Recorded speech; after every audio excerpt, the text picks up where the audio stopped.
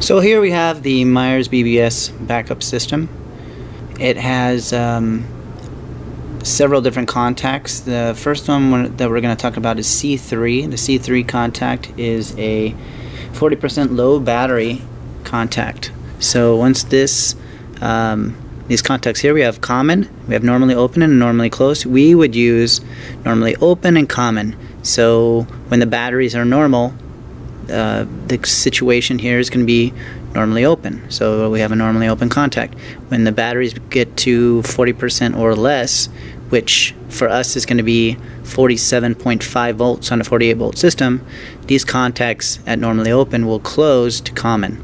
So we would have our 242 card jumper to slots 7 and 8 here at C3. We would do the same thing at C4 at screws 10 and 11.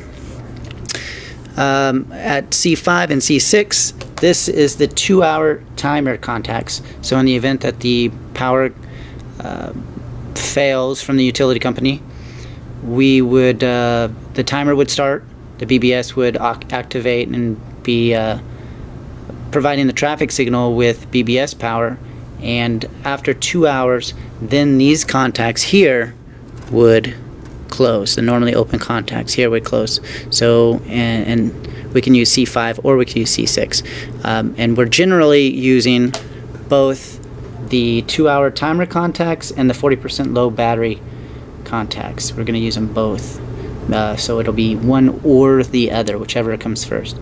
Now, when I've tested this BBS system, I tested it with poor quality batteries, and we did go to 47 volts, and you'll see that here at the latter end of the video, and these contacts closed.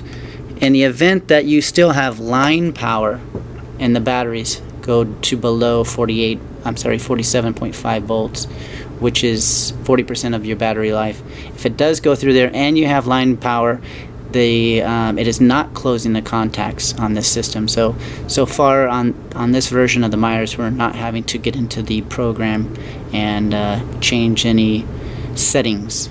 So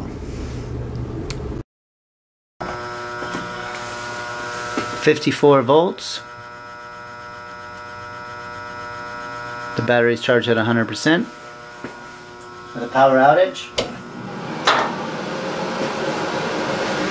the battery should go to low battery at 48% at 47.5 volts.